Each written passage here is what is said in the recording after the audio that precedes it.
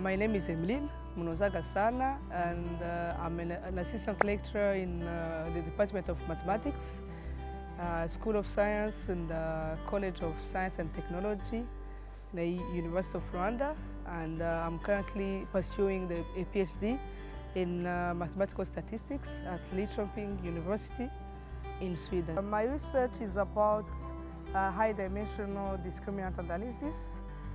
So that is applying discriminant analysis into high-dimensional data.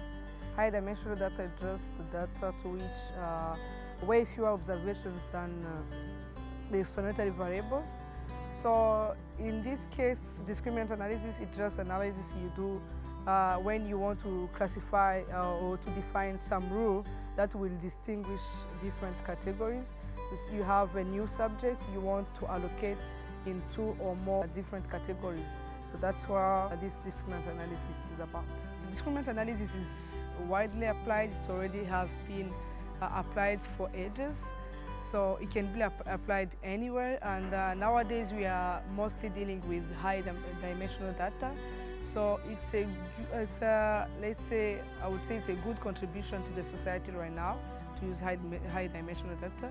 Whenever you want to classify, whenever you want to allocate individuals or subjects into different categories, you can always use discriminant analysis.